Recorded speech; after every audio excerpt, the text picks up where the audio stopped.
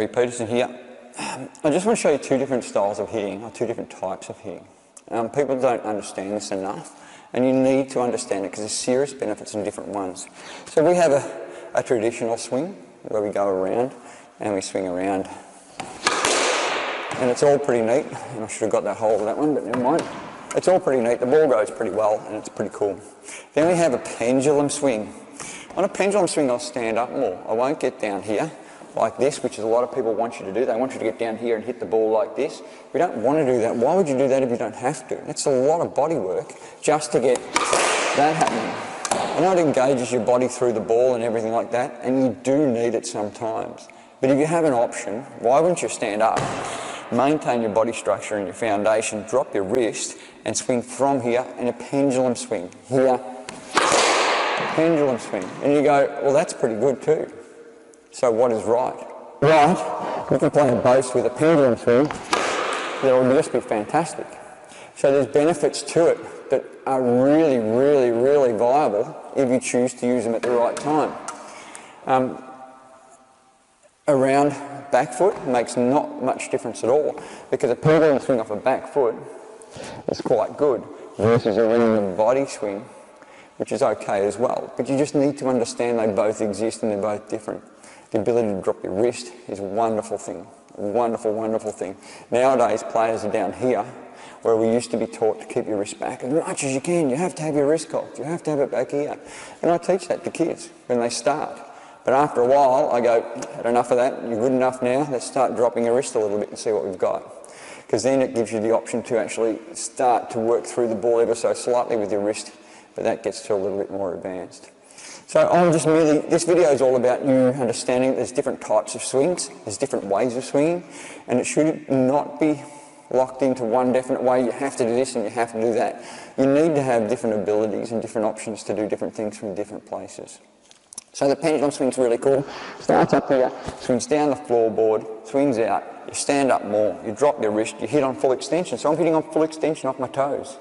So here, there, that should have been a slightly better shot, but it's pretty reasonable, and it comes off. So it's pretty simple here. It comes through pretty easy, and it's really easy on your body. It's not hard to do, and it all comes out quite well. This one's quite good, but you just got to do so much more body work, and there's a lot more timing, you know, when it's going to be struck, and everything can read it really well because people have been looking at that for years. So there you go, two different types of swing. That one there, and that one there. Just use them all slightly differently, different situations, and you'll get a great outcome.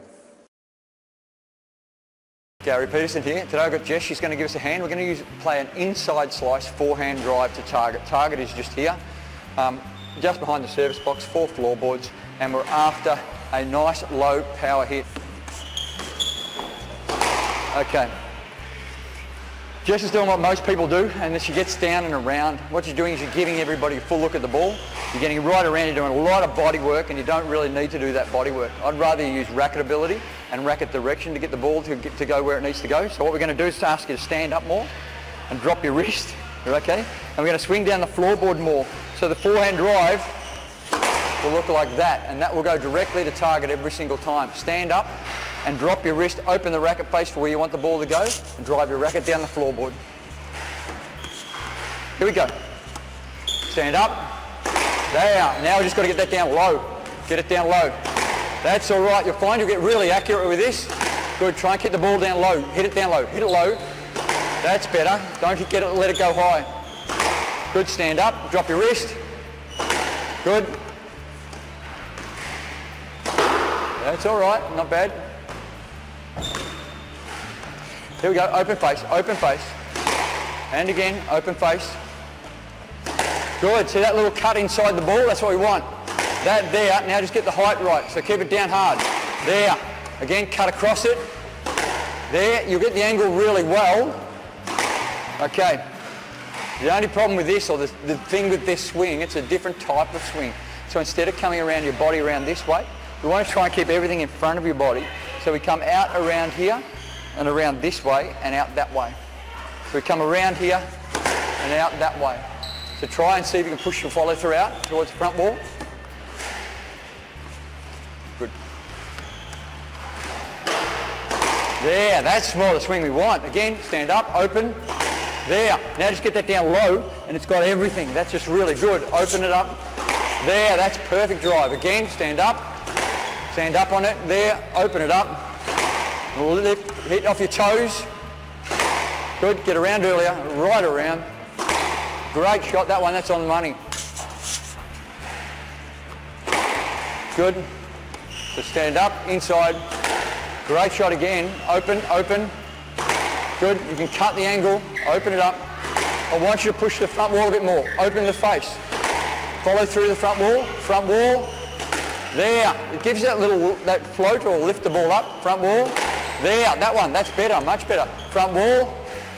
There. So now you can control the angle really easy. Upwards and then you got it. There and up. Last one. And up. There. You can feel it starting to come together because you're starting to go out towards the front wall more. The more you do that and you go out there, it just gets really, really neat. This is the same one that makes an awesome boast because that shot there cuts a beautiful boast. So from here you got 5 shots. We want 5 targets. We want to hit the sidewall on the full, just behind the service box. Let's go. Stand up. That's a good shot. I'll take that 1, 2, round, 3. Not too bad. Too open. 1, too good for me. Round, round, stand up. 2, great shot. Stand up, stand up. 3, that's good. Much better with the body move. There. 4, and last one. Round you go. And it's too easy. So there you go. This is a wonderful skill. It really is really friendly on your body. It's just such a good thing to do. If you stand open, it's really hard for them to tell which way you're going to drive because you can do this easily, just no trouble at all. Around you go. And it's severely accurate. It just hits target relentlessly once you get a bit of a reference of where it is.